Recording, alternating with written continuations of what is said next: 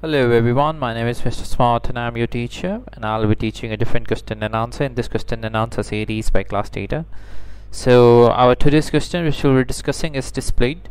It's related to QuickBooks. You can check it out, and the answer of the question is also given. You can pause the video and check it out, and if you still have any other question related to this, just let me know and I'll get back to you as soon as I can in the comment section.